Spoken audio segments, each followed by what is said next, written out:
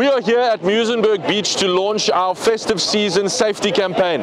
We know that in a couple of weeks, this beach from one side to the other is going to be jam-packed full of people from Cape Town and around the world.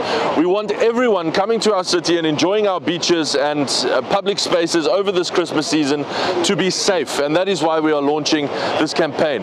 With thousands of officers, equipment like our quad bikes out on the beach, our horses out on the beach, our boats and jet skis, helicopters, we are rolling out everything we possibly can to keep you safer in public spaces and on beaches this summer. The only thing we ask, please take note of the instructions and listen to the instructions of our officers. They know what they're doing and they're there to keep you safer. Please look after your children, and that is why we've got this Identikidz service right here that is here to help you make sure that you don't get separated with your kids on the beach. So look for the staff members with the orange t-shirts on our beaches so that you can make sure that you are never separated from your children on our beaches this summer. Stay safe, everyone.